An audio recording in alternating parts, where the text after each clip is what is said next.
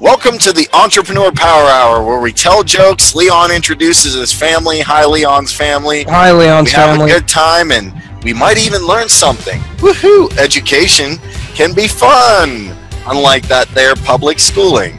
So today, we're going to talk about eliminating 5 bad habits that can hurt your productivity. And the interesting thing is, some of these can even kill your business. You can kill your business faster than bad financial transactions. Now, what are they? Well, let's start with the first one, because that one's interesting. Oh, yeah? Yes.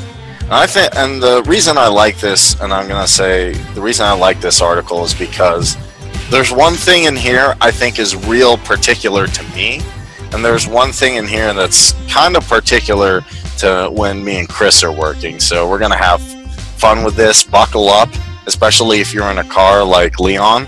And he's not in a car anymore, I don't think. All right. So the first one, is scheduling too much without giving yourself any breaks. So this is an interesting one. I used to, when I really got into this, I used to schedule like, I'm going to have 10 minutes here to do this, I'm going to do this Fiverr gig, I'm going to do the power hour, I'm going to do this. And I forgot something important. Relaxation, chilling out time to just have to me. And the first one is scheduling too much so you don't have any spare time. And the way I started, getting away from this is I scheduled what I had to do in the day. And yes, there's specific tasks I have to do at work, and I have some time gigs. But in between that, I would say if I don't have anything immediately to do right now, I'm going to chill out in between sessions.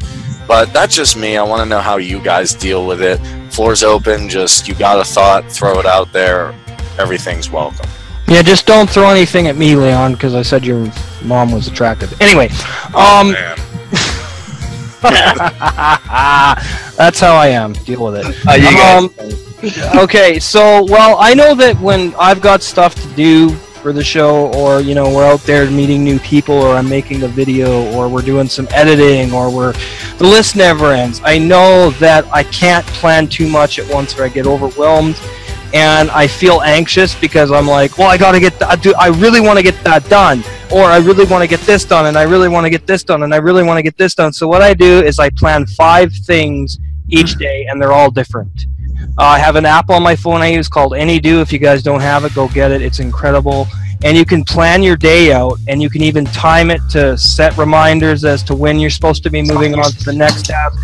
But I think it's important to remember that even if you don't get everything done, make sure you get at least 75% of what you plan to do finished, because that's successful living, one goal at a time, one task at a time.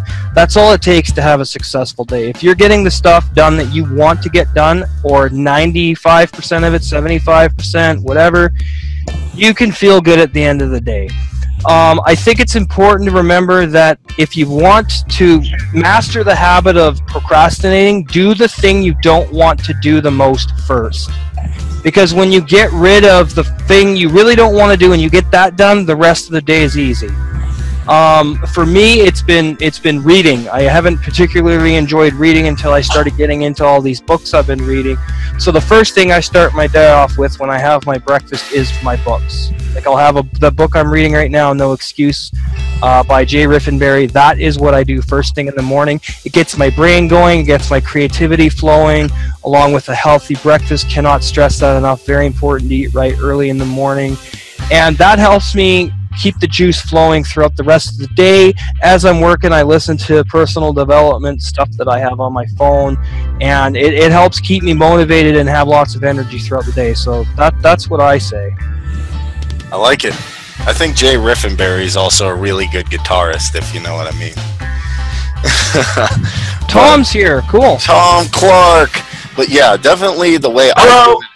Tom. Oh, and John's here. John Calora made it tonight. Awesome. Woo! One of our first clients. Very exciting. This is going to be exciting. I'm pumped up. It is. So basically, it comes down to this. I'm working with Josh on something. I have Fiverr, I have entrepreneur stuff, I have even some other stuff I'm doing with my friend Isaac, and that's going to tie into number 2. But what I have to do is schedule that out with the tasks my boss wants me to do and going to the gym. But I need to leave pockets in there where I can goof off, where I can just sit there and chill, or I don't really watch TV, but play a video game or do whatever. Because if you schedule every second of the day, eventually what's going to happen is you're going to feel like, oh, I'm so tired. I just need a little bit of time to think and relax. And it's easy to fall into that, but I'm sure you guys all have busy schedules. I want to know how you schedule around to make sure that you have fun time and you also get stuff done. All work and no play. No. Yeah, I just, this past week has been phenomenal because my daughter's been home and we haven't seen her in 5 years, so for that reason alone, it's been a change of pace. But when you get up and you just keep putting up a blog, or it's not that you don't have writer's block, you just can't make yourself sit down and put anything on paper. You can't put anything in text. It seems too much like work, and you don't enjoy it. And then it's a challenge just to make yourself do anything. Yeah, I mean, I think that if you really want to maximize productivity, just do what you don't want to do first, because it makes everything else easier. I stressed that before. I totally agree. Now, I saw Kareem, his mouth was moving, but I didn't have any audio. No, I was just saying, like, I agree, but I was muted. But really, and another thing I want to add into that first point is, if you think about a thing too long, you'll never do it. Like, when I talk to Josh with what I'm doing, I just send out messages. I don't think about it too much, because if you sit there and think about, like, oh, what do I have to do? What do I have to do? What do I have to do? It'll take too long. So what you just have to do is you have to schedule stuff, and then don't think about it, just bang it out. When I have Fiverr gigs, I just get in front of the camera and talk. I don't try and premeditate. When I come on the Power Hour, I know the points, and I get on and I do my thing. And that's one of the ways that I can have free time, is because when it's business mode, it's business mode, and I'm like, woo! And when I'm having fun, then I am super goofy. I drive people nuts. Well, I wouldn't say you drive me nuts, but it can get a little annoying. Gotta have fun. I'm kidding, man. Yeah, definitely very important to keep your leisure time and your work time equal. I know that I really enjoy, if after a long, hard day, I enjoy going for a walk, or, you know, watching something on Crave TV for like an hour. I don't spend a lot of time playing my consoles or watching shows, because I'm so excited that I finally have my own company. And Kareem and I have worked our asses off with all of your guys' help, and you guys coming on the panel each week.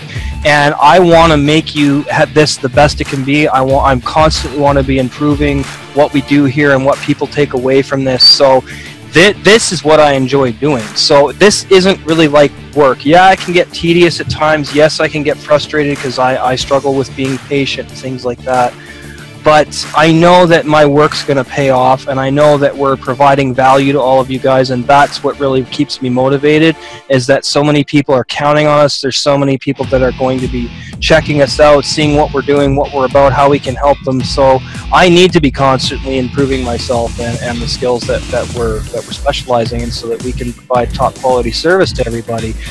And I think that's the only way to live a successful life, is to constantly be improving yourself. So that's my 2 cents. Anyone else jump in? There's 12 people here. I think that's a good point. I mean, having your time for your set apart time, for me, it's like a constant struggle, because most of the time I will have to review every month where I'm at with my commitments, and where the commitment lies, and then where does the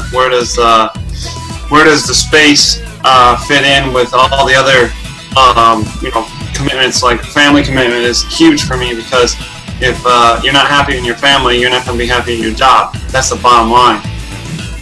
So the only way you can keep that a balance is that you've got to be able to go back and forth with communication. That's the biggest, most important part. Like, it's nice to have a calendar and it's great to have priorities, but if you're not an open communicator, you can't. Sorry, I know I'm probably talking in a certain way about this, but that's fine. I've had experiences recently about this. Communication is vital, and if you don't have open communication that is clearly setting your boundaries and clearly setting your expectations, you will be a frustrated person, and your joy level won't be as high as it could be. So that is a very important aspect to not just running a business, but to keeping your family abreast in the sense of where you're at. For me, spiritually, mentally, and overall relationally.